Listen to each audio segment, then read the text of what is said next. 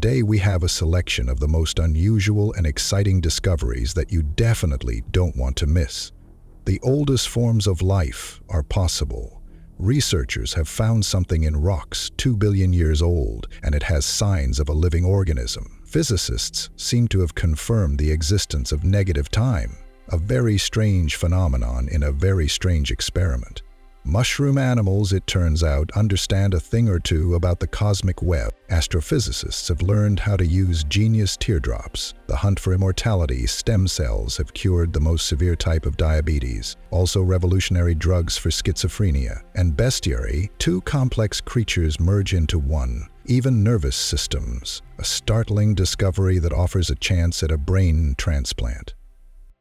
And let's start with the discovery of what are, by many accounts, mysterious ancient life forms. They may have remained intact for a couple of billion years. All that time inside volcanic rocks, isolated not just from the outside world, but as if trapped in that moment in history. When something happens on Earth and it goes from a seething inferno, from boiling oceans of erupting volcanoes, to an icy inferno for hundreds of millions of years, and at that point, they get trapped in the mineral rocks, where they stay until they're discovered by microbiologists. And these are not fossils and other dead traces, but seem to be the oldest cells and perhaps even living, almost untouched by evolution. As the leader of the study specifies, without too much modesty, so far the oldest rocks in which microorganisms have been found are sediments under the seabed 100 million years old. We already knew that microbes are able to evolve using something in the rocks themselves. Such isolated cells can take thousands or even millions of years to divide.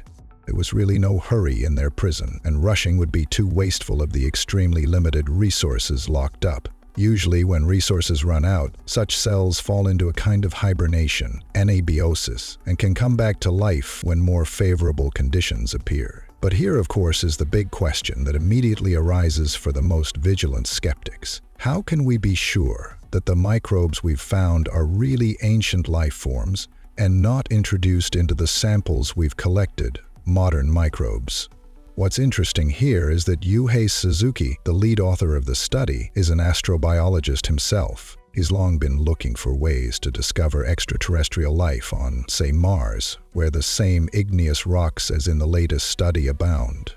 The Mars rover Perseverance, for example, has collected samples of roughly the same type and age, and separate missions are set to bring them back to Earth. And inside the rocks may be, as Suzuki dreams, not just footprints, but surviving Martian microbes. So the professor is looking for the oldest inhabitants of the Earth to understand how to work with real Martians, when or if they manage to find them. For what, and comes up with ways to make such a discovery reliable and convincing. After all, not all of the professor's work has been received optimistically so far. He has already found living microbes in rocks 100 million years old. Doubts arise, first of all, because of too high probability of contamination when collecting rocks during their study at any moment. And it is expensive, time-consuming, and difficult to test independently. This time, Professor Suzuki and his team weren't taking any chances. They went big and deep into South Africa's Bushveld complex, a geologist's dream and the planet's largest known platinum deposit. 2/3 of the world's platinum comes from here, along with gold, chromium, nickel, basically Earth's bling vault. It's vast, about the size of Ireland, and more importantly for the researchers, geologically ancient and eerily untouched. The oldest lava-formed basalts in the region have barely shifted in 2 billion years. Perfect conditions, they thought, for ancient microbial life to not just fossilize, but survive.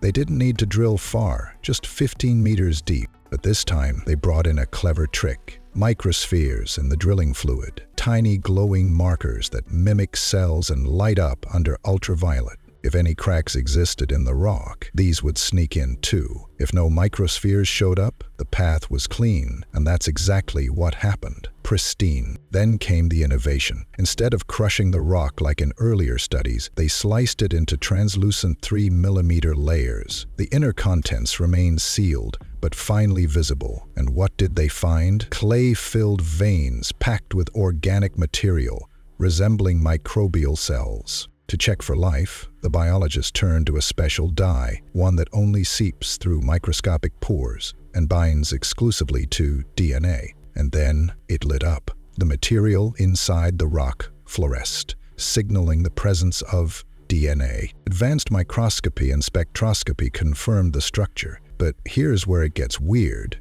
Even dead cells would produce a similar signal, so maybe these aren't alive. But here's what breaks the brain. The oldest DNA ever found, until now, is about 1-2 million years old. This stuff is 2 billion years old. The researchers believe that due to the unique chemistry of the basalt, some microbes may have survived, literally maintained biological function across a geological timescale. Imagine life so slow and dormant it outlasts continents shifting. But here's the catch. No one's opening these veins yet. The team doesn't even know how to safely release what's inside, or how to ensure they're not unleashing contamination or mistaking modern microbes for ancient ones. So for now, the mystery holds. Is it life? Is it ancient? Is it even Earth's? No one knows yet, but one thing's certain. We're watching Suzuki's work very closely.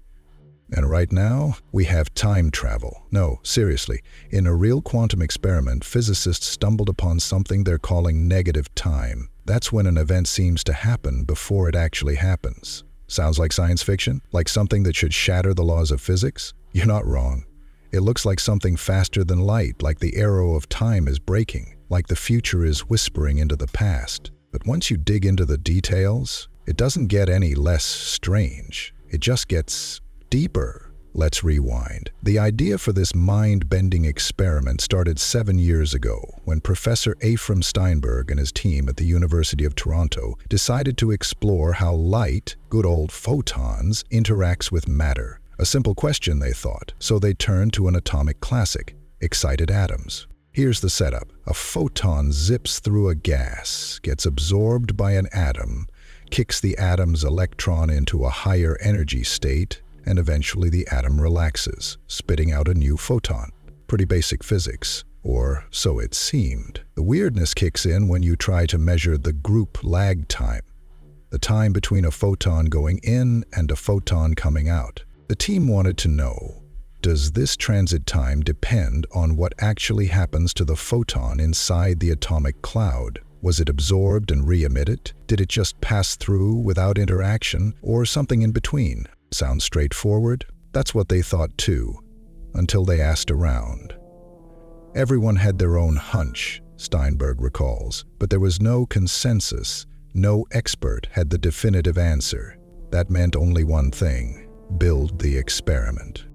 3 years of prep, ultra-cold rubidium atoms, near absolute zero, the cleanest, most precise laser pulses, equipment tuned to measure the tiniest disturbances in atomic energy. And then they ran it, and what they saw broke everything. Sometimes the photons passed untouched, but the rubidium atoms were still excited, and as long as if they had absorbed these photons. Even more surprisingly, when the photons were absorbed, they seemed to re-emit almost instantaneously, long before the rubidium atoms returned to the ground state. It was as if the photons on average left the atoms faster than they should have. What was even going on here? That was now the big question. The researchers had no explanation.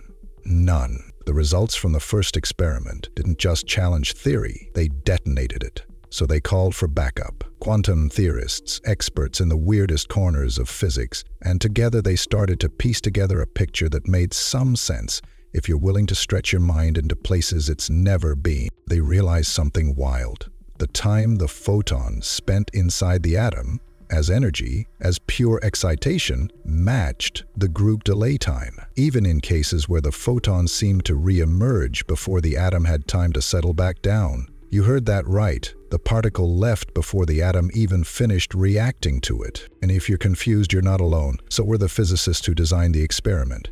Even they admitted, this doesn't make any damn sense. But let's take a step back. Imagine photons not as tidy little particles, but as smudges of probability. Fuzzy, ghostly blurs moving through space-time. Not fixed, not solid, They don't hit atoms, they merge into possibilities. And the atoms themselves, just as fuzzy. The photon can be absorbed or not, re-emitted or not, delayed or instantaneous. It's a dice roll every time. And on a quantum level, that means you can't mark one single time. You get a spread, a spectrum, like hands on a blurred-out clock face, ticking not just forward, but sometimes backward. That's where the negative time shows up, not in the universe itself, but in the math describing how these blurred quantum clocks behave. And when they plugged this weird math into predictions, it said something no one expected.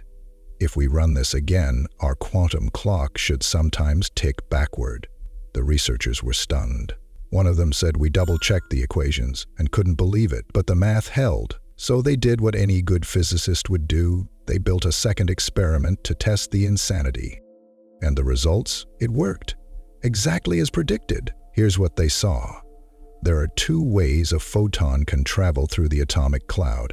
In the first, it slaps on metaphorical blinders and ignores everything. Just zips through, not even noticing the atoms. In the other case, the photon interacts with the atom. And here's a very subtle point which the researchers themselves are well aware of and take into account. Here's how team leader Steinberg explains it. When you see a photon coming out of a cloud, you can't know which of the two options you're dealing with. The measuring device ends up in a superposition of measuring 0 and measuring some small positive value. But it also means that sometimes the measuring device ends up in a state that looks not like 0 plus something positive, but 0 minus something positive, which results in what looks like the wrong sign, a negative value for that atomic excitation period. That is, it follows from these measurements that photons moved through the gas faster when they excited the atoms than when they flew at all, without being distracted by such encounters. And it seems to be a paradox, but not really. As the researchers themselves say, now we know that if we build a quantum clock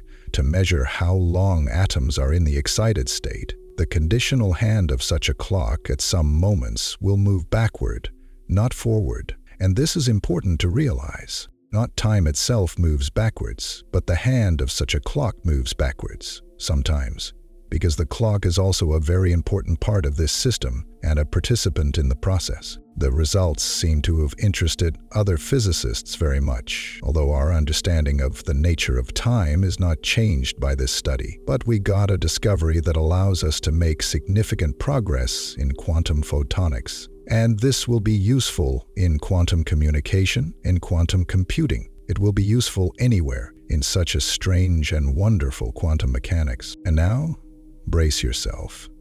We dive into something way simpler than quantum time reversal, yet somehow just as mind-bending. A study linking slime molds to the cosmic web. Yes, actual brainless blobs. Those gelatinous mushroom animals and the largest structure in the entire universe. Let's start with the basics. The cosmic web is the vastest structure we know of. It's made up of galaxies, gas, and that mysterious gravitational ghost we call dark matter. These components stretch out across the cosmos like an intricate network, binding everything together in a filamentary structure that's so immense, we've never seen it all. And here's the catch. We can't. We only see fragments, galaxies grouped here, empty voids there. It's like trying to guess the layout of a whole city when all you can see are a few isolated rooftops. We simulate the rest, computer-generated models based on sparse observations, but even our best simulations feel like squinting in the dark. Enter slime molds. No, not literally. No one dumped amoebae into space, but a young astrophysicist digging through obscure biology papers found inspiration in a legendary experiment. Slime molds once mapped the Tokyo subway system with eerie efficiency. Scientists placed food at city nodes, stations, and the molds spread out, connecting the dots in the most efficient way possible. Not magic. The scientists helped a little, but still, these simple neuraless organisms solved complex spatial puzzles better than many algorithms. So the astrophysicist wondered, what if the same logic that governs how slime molds find food could help us find galaxies? Could a slime mold strategy reveal the hidden skeleton of the universe? He built a simulation, a method called the Monte Carlo Physarum machine. It treats slime molds as autonomous agents, tiny digital blobs moving through space, all driven by the same rule: head toward food. But in this case, food meant galaxies and dark matter halos. Each digital slime cell moves with a bit of its own chaotic personality, but they all obey the same instinct, and together they weave a network. And here's the shock. It worked. Not just a little. The resulting model didn't just replicate known galactic structures. It unveiled new filaments, subtle connections, and previously undetected threads in the cosmic web that standard simulations had missed. The algorithm outperformed state-of-the-art astrophysics in detailing the cosmic skeleton of the universe. Now, this is purely mathematical, but the next step is astronomical. The structures this method predicts, if they're real, should show up in future telescope data. If they do, it'll be the ultimate validation, because then we'll know. Somewhere in the way slime molds solve mazes, the universe solves itself. And suddenly, the dumbest creature on Earth might have something to teach us about the smartest structure in the cosmos. Let's take a little break from eternity and look at something far more personal and immediate: our bodies. Because right now, at the edge of biology, medicine is hunting for something very old and very human: immortality. For the first time ever, scientists may have cured the most severe form of type 1 diabetes, not managed, not delayed, cured, and not with donor cells or transplants, but with reprogrammed stem cells taken from the patient herself. Just 3 months after the procedure, her body began producing insulin again. She eats sugar. She lives free from the daily threat of a coma. A full year has passed, and now, only now, researchers are ready to speak. The disease is gone. No complications, no side effects. The magic? It wasn't CRISPR or gene editing in the usual sense, but chemical induction, a subtle manipulation of gene expression. Other patients are already in line for trials. If this result holds, it's not a fluke, it's the beginning of a therapy that could change everything. But that's just the start. The respected and cautious journal Nature, a place where every sentence is weighted, just called a new treatment for schizophrenia revolutionary. It's the first drug in a decade with a completely different mechanism of action. And it doesn't just ease symptoms, it actually improves cognition. Early reports are jaw-dropping. Yes, it's still expensive, about $20,000 a year, and yes, you have to take it every other day, but it's real, tangible. Lives are already changing. And while that unfolds, a convoy of microbots is helping surgeons do something even more sci-fi: perform delicate operations without making incisions. They're called train bots. Miniature robots just 3 millimeters long, linked together like a flexible train. They're guided by magnets, and their tiny molybdenum legs grip the soft tissue inside the human body. They don't slice through. You don't even need to make new opening. They wind their way through your body's natural curves to reach organs once thought unreachable without risk. A catheter or electrode rides along this robotic train, finally delivering surgical tools to places where no single device could reach before.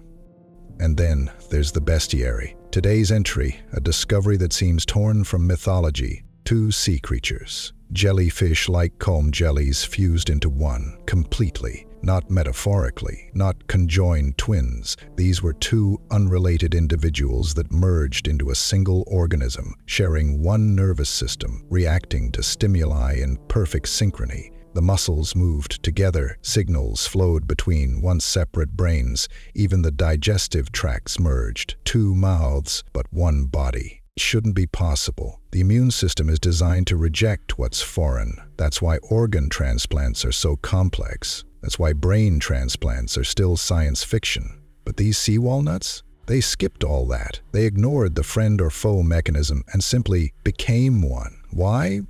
We don't know. They're ancient. Some of the most primitive multicellular animals. Maybe their simplicity is the key, but if we can understand how they overcome rejection, we might learn to do it too. Turn off the immune trigger, merge 2 nervous systems, and maybe, just maybe, we could one day transplant the human brain. We'll be keeping an eye on those crested sea creatures, and we'll keep watching every thread in this wild hunt for immortality. And you make it possible by liking, watching, commenting, and questioning. That's how we move forward. together.